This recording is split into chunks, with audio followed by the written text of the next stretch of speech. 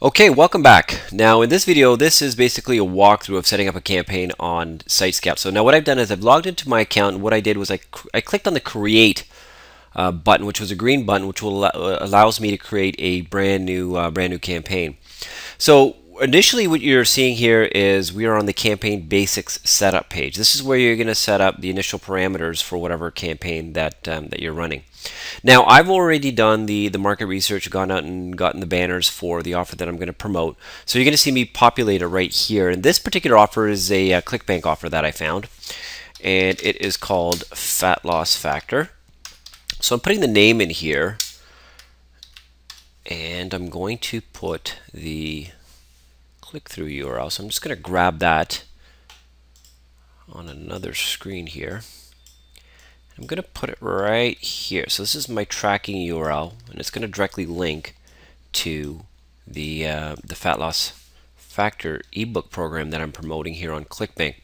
Now you're going to notice a couple of things. I've passed these two tokens right here. One is site ID and one is ad ID. And by passing these tokens in my own tracking system, I can see what sites are generating the clicks and conversions, and what ad in particular is generating the clicking and the conversions. Because one of the things, if you remember, I talked about with your banners is it's not necessarily the banner that has the highest click-through rate that is the winning banner. It's the banner that converts the best. And what I mean by that is it's the banner that generates the most conversions. So you're going to be trying to figure out for your banners which one is generating the highest earnings, the highest earning CPA that you're capturing with that particular ad. So that's why I've used those tokens. Now if you look at the bottom of this video, you'll see here that I have included a PDF that basically lists all the tokens that you can use that are available at Sitescout, so that you can get really micro detail as far as your analysis is concerned. Now on Sitescout, the bidding is done on a CPM basis. That means for every 1,000 impressions, you're bidding a certain dollar amount. So I'm going to start that at, I mean, you could go as little as a penny. You're not going to get a whole bunch of traffic doing that. I would suggest, I mean, if you're going to target run-of-the-network traffic, that you start off at like 20 cents or something like that. But if you're really very particular about who you want to reach, and I do already have some demographic targeting available for the Fat Loss Factor ad. So let's say I wanted to start my bid at 50 cents. And I'm going to list my campaign as online. Now when it comes to targeting, okay, you have an option of targeting both the web and mobile devices. I don't recommend that you target both at the same time. I recommend creating separate campaigns for each platform. It just makes it easier to manage. Now if you're going to target mobile, you'll notice that as soon as I click target mobile, that this option became available. When I click right here, this option kind of grays out. But with mobile targeting, what you can do is you can actually target by device, you can target by carrier, you can target by the operating system. So it gets very, very micro detailed as far as how you can target by mobile. So this is very, very powerful in its sense if you want to get into mobile advertising. And like I talked about before, I mean, mobile media buying is still really very much in its infancy. And I think that the ones who jump on it quick and take advantage of it, they're going to do extremely well. Now you have an option here of excluding Wi-Fi. For certain campaigns, people don't want to target people who are on Wi-Fi. They want to target people who are on a specific carrier.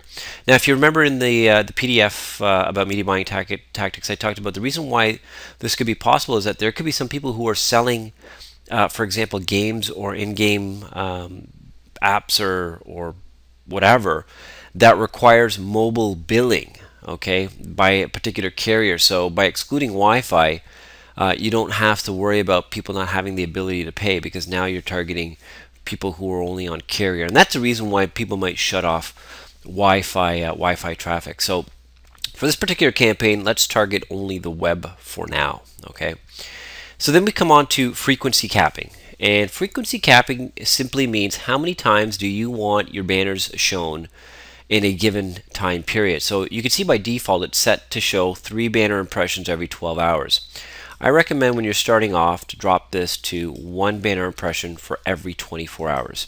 And once you realize a hefty profit on the campaign, then you can start increasing the frequency of having your banners displayed in order to get more exposure.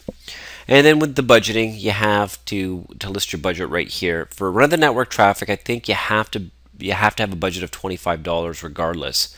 But if you're not doing run the network traffic, I mean, like I said, to get tested, you could do extremely small daily budgets. So you're not having sleepless nights worrying about how much money you burn on your credit card. You can really limit how much you spend on a daily basis. Now, the other option you see here is deliver the budget evenly throughout the day. Now, this is important because conversions happen at different times during the day, and it all depends on what you're offering. Okay, it all depends on what you're offering, because you don't know how an offer might perform in the early hours of the day versus the later hours of the day. I know, for example, when it comes to the dating market, that the offers usually best convert after 3 p.m., whereas the worst conversion time is usually between 7 a.m. to 11 a.m. In the morning. And then once again, the weekends are also very good for the dating market. So these are some of the things that you got to take into consideration. You got to understand, and using a market research tool or a spy tool like AdBeat, this is kind of some of the information that you can get as far as what when a campaign is running. Now, I've set this up as daily. I mean, you could set it up as all time, or you could just shut it off and just let it keep piling up, but I don't recommend that you do that. Now, you see this other option here. It's called view through conversions. And the reality is not everybody is going to be clicking on your banner, okay? But that's not to say that they don't somehow become a conversion later down the road. I know it sounds a bit weird because they didn't necessarily click on your banner, but the thing is that when Sitescout shows your banner, they actually drop a cookie or an ID on that person's computer. So, for example, you could possibly be dropping retargeting through PPV or something like that. And you know, Sitescout gets all of this data, and somehow they manage to identify certain computers, whereas that they don't necessarily have to click on your banner. They might convert somehow somewhere else down the road, but Sitescout will show you that maybe the initial banner impression is what got them through your funnel. So, but I mean, this is a little bit more of an advanced feature. I don't personally use it. So you can leave that as off. Now, for flight date, if you remember from the glossary, simply means the start date and the end date of your campaign. For example, if you're running a Halloween-related campaign, obviously it's going to be for a certain flight date. It's not going to be exceed into the summer months or anything like that. So you might want to do this if you want your campaign to end automatically on a certain date. Now, the audience capture feature right here basically is retargeting. Okay, so what this the Sitescout platform allows you to do, it allows you to retarget people without ever having to place the Sitescout retargeting pixel.